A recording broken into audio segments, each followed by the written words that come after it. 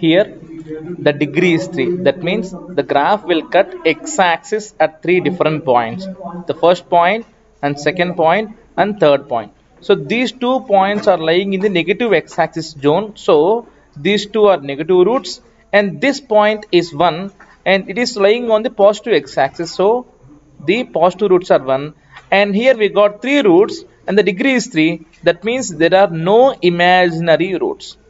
Now see here, the degree is 4 and here the graph is cutting x-axis at 2 different points. One is at this point and one is at this point.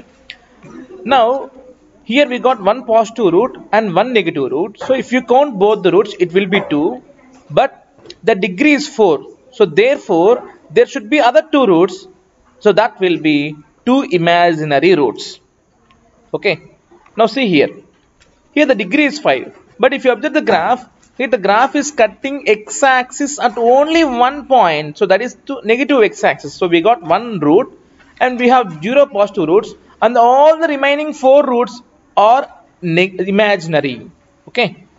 So